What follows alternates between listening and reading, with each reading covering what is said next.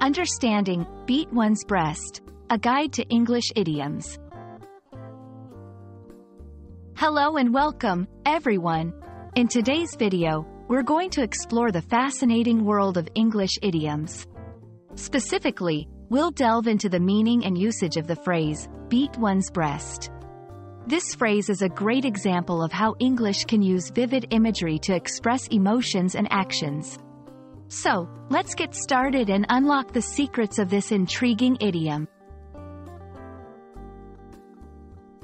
The phrase, beat one's breast, is an idiom that originates from a literal action.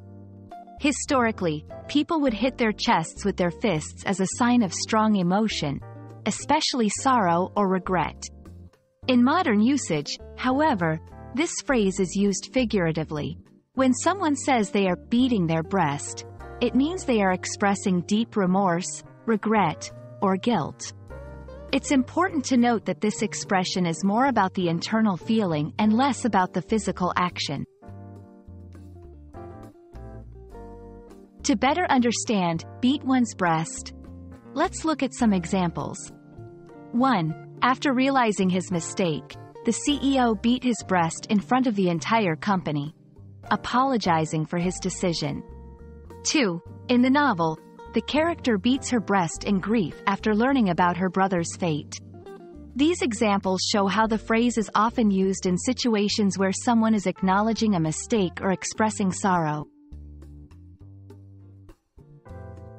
While beat one's breast is not as common in everyday conversation as some other idioms, it can be used effectively to convey strong emotions.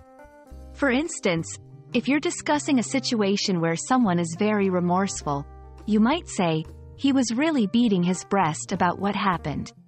Remember, it's more frequently used in formal or literary contexts. And that wraps up our exploration of beat one's breast. We hope this video has shed light on how English idioms can enrich our understanding of language and expression. Remember, idioms like this one add color and depth to our conversations.